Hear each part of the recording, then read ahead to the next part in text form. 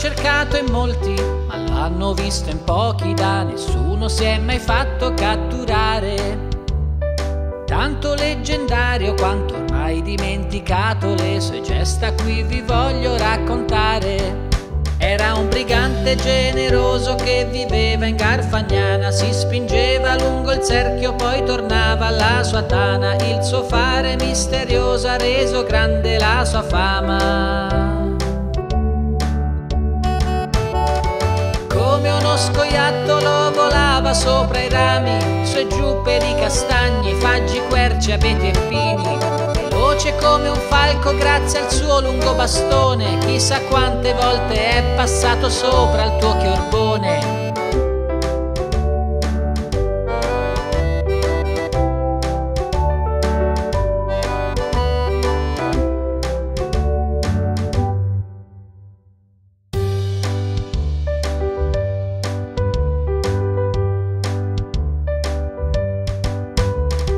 Pennetta era un bandito e ogni tanto rubacchiava, sì, ma non ha fatto mai male a nessuno.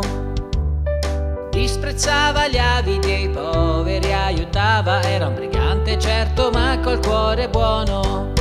Si burlava dei gendarmi ma i soprusi condannava, i padroni e i prepotenti allegramente bastonava, e se vedeva un'ingiustizia subito la vendicava. Come uno scoiattolo volava sopra i rami, su e giù per i castagni, faggi, querce, abeti e pini. Veloce come un falco grazie al suo lungo bastone, chissà quante volte è passato sopra il tuo chiorbone.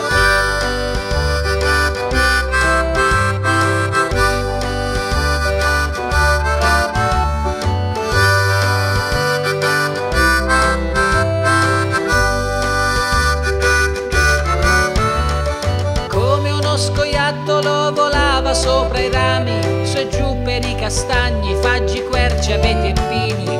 Veloce come un falco grazie al suo lungo bastone, chissà quante volte è passato sopra il tuo chiorbone.